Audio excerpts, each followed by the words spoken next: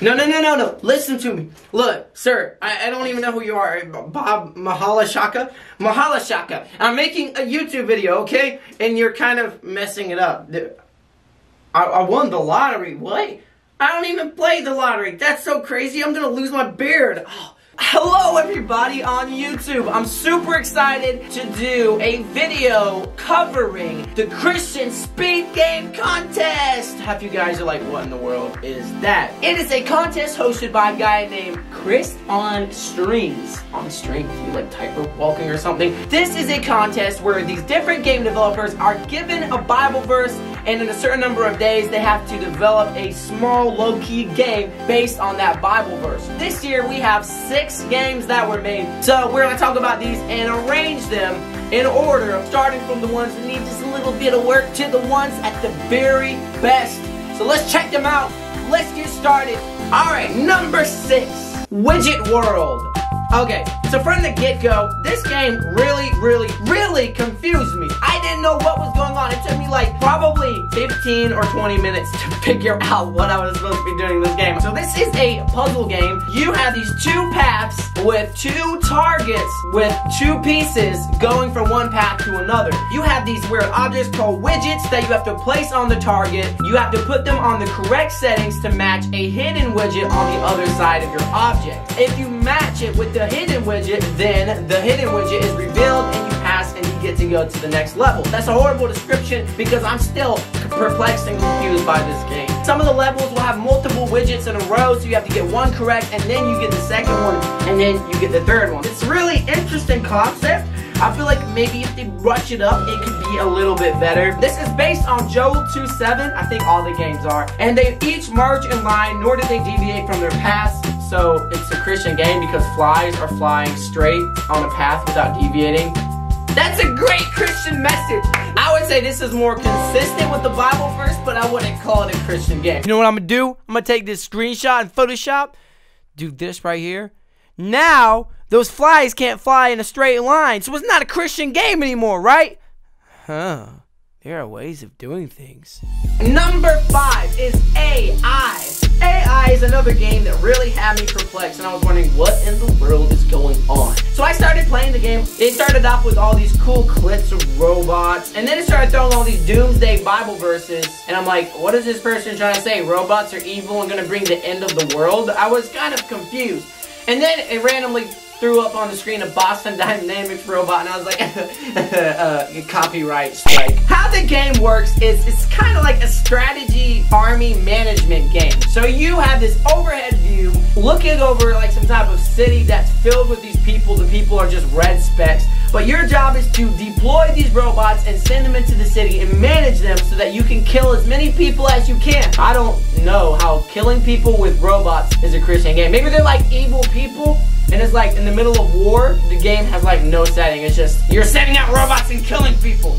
Sure, I can do that. You have to manage the robots and tell them whether they need to be killing the people with guns or breaking down buildings that people are hiding in or just killing everybody at random. So you're managing them, trying to cause as much destruction as you can. Yeah, that's a interesting setting for a Christian game. I just want to know why I'm having my robots invade Israeli towns. I also want to know, what did you guys do to this robot to make him spasm like this? You alright, pal? Number 4, The Apostle.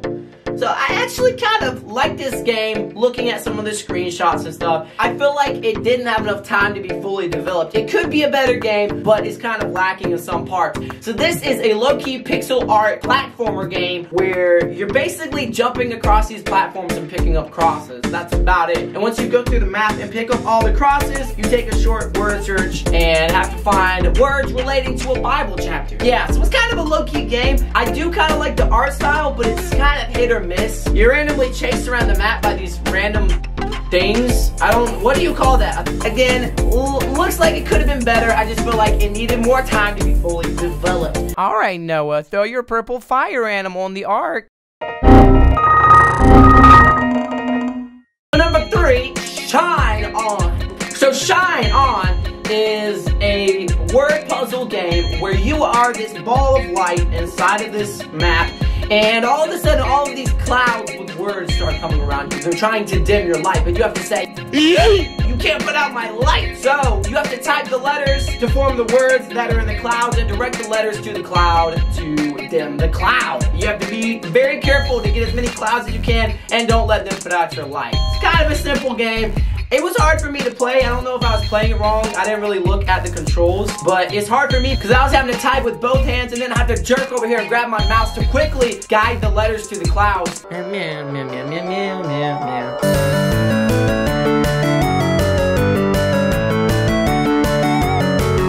Do it.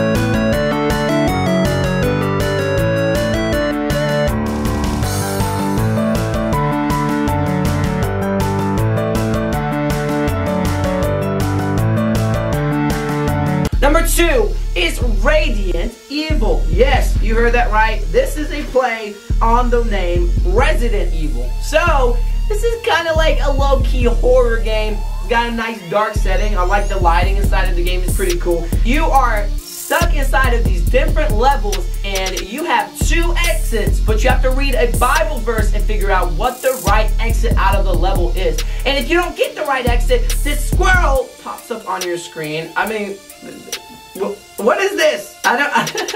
Of all the things you could have chosen a zombie, a skeleton. I mean, I know this is a Christian horror game. I don't like zombies and skeletons, but a squirrel? Oh no! You touched something evil.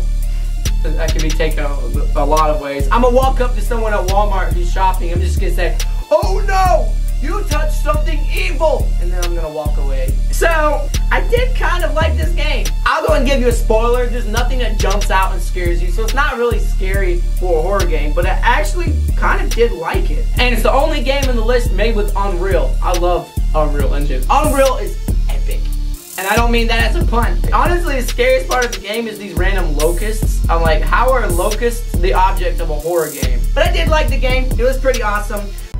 Trust only in the Force. So number 1, we have Super Christian. Okay, why is Super Christian at number 1? From the get-go, looking at it, it looked like the type of game I would love to roast. It looks cheesy, it looks over-preachy, it looks like the type of video game that I hate. So I started playing it, but as I started playing it, I was like, yo, this actually ain't bad. And now it's at the number 1 spot. So basically, what you're doing inside of this game is you're running around this city, beating up Satan's bad boys, collecting Bibles. The game has to specify they're KJV Bibles, not the NIV Bible, not the Living Bible. I had a coworker recently tell me there was an HIV translation of the Bible. I was like, yeah, right. HIV Bible. That's basically it. Picking up Bibles and beating Satan's bad boys. These random guys with red faces. Wanted to see how many would chase me at one time. I had like a whole horde chasing after me. I guess it's a Christian game because they're walking in a straight line as the Bible verse said. But the only reason this is at number 1, I love this game because of this one reason. You're basically like Spider-Man. You can literally climb the skyscrapers all the way to the top and then jump from one building to another. I'm telling you, it is wicked awesome. You might die in the process, but look, it's wicked awesome. That's the reason why I love this game. You're just tearing across rooftops, jumping, and then grabbing the side of another building. It's so cool. Even for a cartoony game like this, it just feels awesome. And it's a really fast-paced game. You're just tearing all over the place. I love this game because there's enough detail. I was able to mess around with it a little bit. Like, I jumped into the water. Let me say the swimming mechanics in this game are kind of weird. I mean, look, who can do this in the water? If you could do this, my parents will buy you a Lamborghini. I don't even live with my parents anymore, so they probably won't. But who can, okay, whatever. So I decided to say, you know, how far does this water go? So I started swimming out, swimming further, swimming. I just kept swimming. You know, the city looks kind of cool from a distance. And then I was like, are we ever going to reach the end? I finally reached the end of the water, and then I started falling, and nothing happened. So, you know, there's enough detail in this game. You're able to mess around with it just a little bit. So anyway, it's a pretty cool game. It puts the message in the gameplay. I didn't really like that because you're picking up Bible verses, kind of cheesy. But look, it's actually a pretty fun game, beating up Satan's bad boys and everything. Hey, how you doing? Do you do this often? Wow, you have some kind of a gift, a talent. Now, most people can shove their face through solid objects. So guys, thank you for checking out my video. I hope you enjoyed it. I want to hear, based on what you see from the footage that I put on this video, what you think was the best game out of this list. So hit me up, tell me what you think. If you made any of these games, tell me in the comments. I'll be glad to chat with you, talk with you, all that stuff. So you guys have a fantastic day. Subscribe or I will eat all of your pretzels.